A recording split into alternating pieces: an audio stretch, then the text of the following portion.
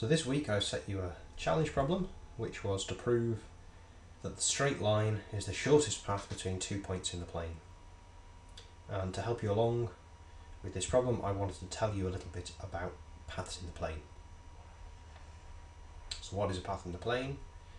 It's a map from an interval AB to the plane R2. So gamma of A is the start point, gamma of B is the end point, and if t is the coordinate on this interval, then gamma of t is the point that sort of moves along this path. So gamma of t has two coordinates, gamma 1 of t, gamma 2 of t. So we can actually think of this function, or this map from the interval to the plane, as a pair of functions, gamma 1, gamma 2, each sending the interval just to the real line. So we need to require something of these functions because we don't want our path to jump around in a discontinuous way. So we need them to be continuous functions, which I'll just write CTS. And we actually want a little bit more because we want to be able to draw tangent vectors.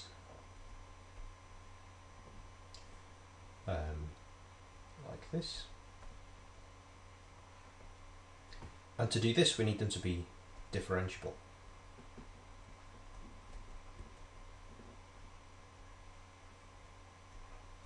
As well as being continuous. And the reason for that is this vector, which I'm going to call gamma dot at t, dot means time differentiation, has two components, one of which is gamma 1 dot at t, and one of which is gamma 2 dot at t. So in other words, we need the component functions of gamma to be differentiable. And we want them to be continuously differentiable because we don't want the tangent vector to be jumping around.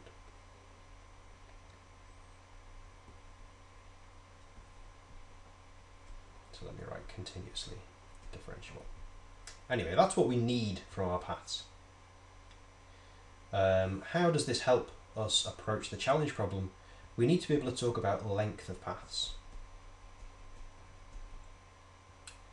And the length of a path is given by the following integral from a to b of gamma dot 1 squared at t plus gamma dot 2 squared at t all square rooted dt. And the way to see this is to split your interval up into n equal chunks, n pieces. Each chunk has length b minus a over n, b minus a being the length of the whole interval. So that will go to some decomposition of the path into segments, and each segment we're going to approximate by a tangent line. So at the point gamma of, well, this one is 2 times b minus a over n. In general, it will be gamma of k times b minus a over n, where k equals 0 up to n minus 1.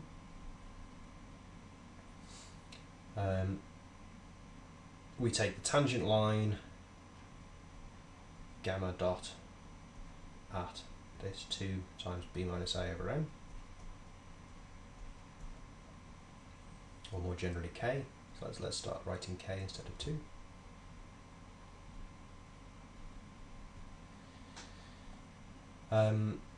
And we move along it for time b minus a over n. So in other words, we approximate this segment by this vector, and we approximate its length by the length of this vector. So in total, the approximate length of the curve is just this.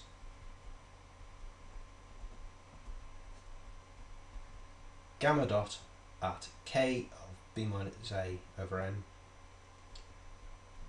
norm squared, well, let's get rid of the squared, just the length of that vector times b minus a over n, summed from k equals 0 to k equals n minus 1. But this, by Pythagoras' theorem, is just the square root of the sum of the squares of the components. That is, it's the sum gamma 1 dot squared plus gamma 2 dot squared, evaluated at the relevant point, times b minus a over n. And as n goes to infinity, this sum tends to this integral. Okay, let me give you an example. The example is going to be a very simple curve, gamma of t equals cos t sine t, and almost by definition of cos and sine, this curve is going to be a circle, because at the point t, so t is this angle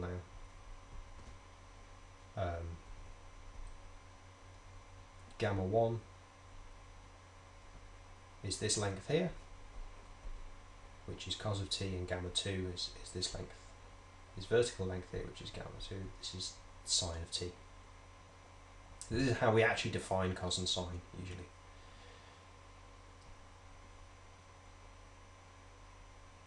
So what's gamma dot? Well, it's a tangent vector. It's going to look something like this as we go around the circle. Just differentiating, we get sine of t cos of t,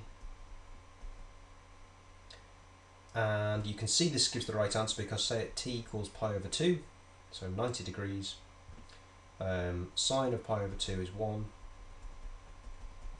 cos of pi over 2 is 0, so gamma dot at pi over 2 radians is minus 1, 0, which is exactly this horizontal vector pointing backwards along the circle.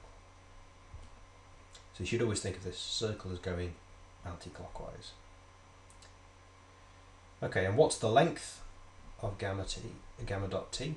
Well, it's just 1. It's sine squared plus cos squared. So that implies that the length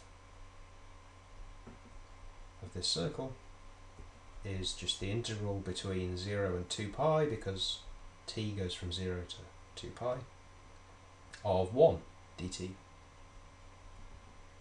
So that is precisely 2 pi, which is indeed the length or circumference of this circle of radius 1. Okay, so now we know how to talk about length of paths. I hope you'll be slightly better equipped to approach the challenge problem. So good luck with that.